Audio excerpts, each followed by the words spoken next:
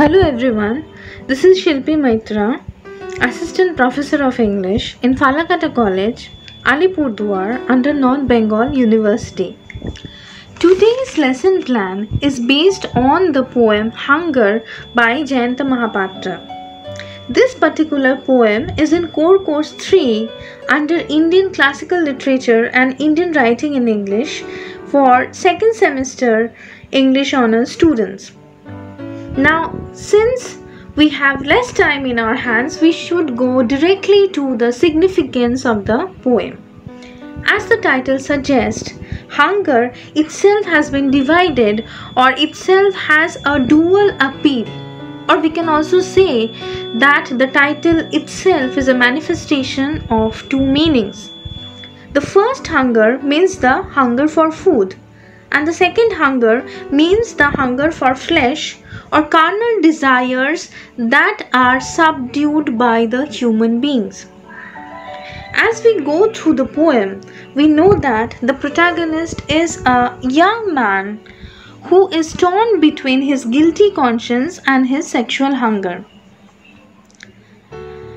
The narrator is a very poor fisherman who has to sell, or we can say that he has to force his daughter into prostitution because it is difficult for them to manage food on a regular basis. Now, when we are speaking about the narratorial voice, we must remember that we have two narrators, or there are double intonations or double personifications. Double persona is also present in this particular poem.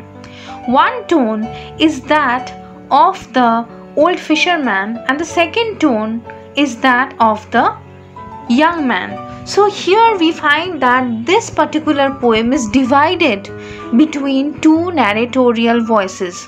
One is from the aspect of the fisherman and the second one is from the aspect of the young man. We can figure out the helplessness in the fatigued tone of the fisherman who tries to tempt the young man by asking him to have her or to have his daughter. It might show his careless, detached and cold manner, but in reality he is very concerned about his daughter. When he reminds the narrator that she had just turned 15 and he will be back soon. It might sound very ironical once we go through the lines of this poem, but we must never forget the desperate tone of the fisherman. The imagery of the fish and the human flesh has been used time and again to show how hunger becomes a major element of desperation and frustration for the old man who also suffers from the pangs of a guilt-ridden conscience. The question that emerges or can surface almost inadvertently is whether he fails as a father or not. A father is considered to be a god, a life giver, who is supposed to be the protector of the daughter. But here he is confined by the cruel shackles of poverty. As a life giver, he is unable to see his daughter die in front of his eyes because of hunger. Therefore, he goes for the only option that is available in front of him at present. As a sensitive reader, we must never underestimate his present condition. And we should always understand how extremely difficult it had been for a wretched father like him to trade his only daughter to sustain themselves or to gather some food. Jayanta Mahapatra, as an outstanding poet, has justified the main theme in a very poignant manner. We, the readers, also come to understand the abject sense of poverty and destitution is one of the crucial realities of India, where we can see why many girls fail to bloom in a natural and beautiful manner. In this poem, we can easily visualize and feel the dilemma of the young man. He seems as if He is driven by his desires to satiate his sexual hunger. His mind seems to be divided as his desire tries to silence the moral conscience of his mind. The war that is beautifully presented by the poet is between the flesh and the spirit. Jayanta Mahapatra had projected one of the primitive battles of the humankind.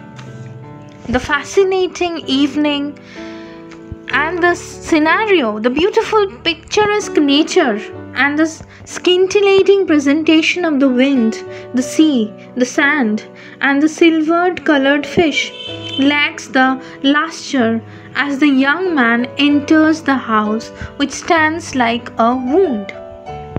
The diseased and wounded existence of the father and the daughter is hinted in the second paragraph as they fight with the dire consequences of being alive.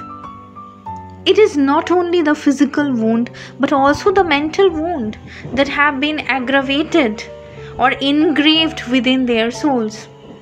The last paragraph picturizes the daughter, who is not even an adult, but the sparkles of youth is absent in her. She is a person who exists only for the sake of existence. She is someone who suffers from the existential crisis because she does not understand the real purpose and meaning of life.